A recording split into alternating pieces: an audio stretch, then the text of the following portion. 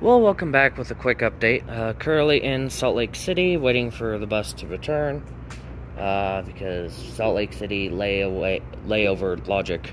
Got about an hour-ish for that.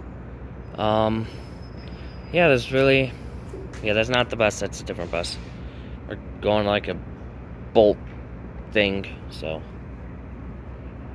And I think after this is Oakton and some other T-named town in Salt Lake City near the Idaho border. And after that we're going to Idaho. So yeah, it's just Idaho, Oregon, Washington. Just keep in mind I'll probably be asleep for a lot of this. So that is something. But yeah, that does seem to be it for right now though.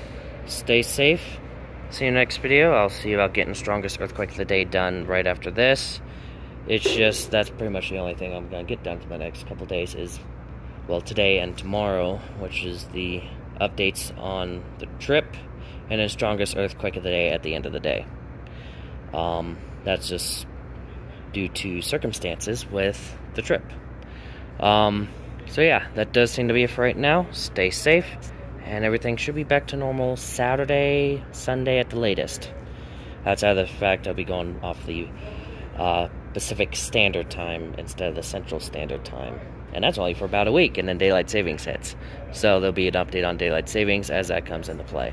So, with that does seem to be it for right now. Stay safe. See you in the next video. Bye.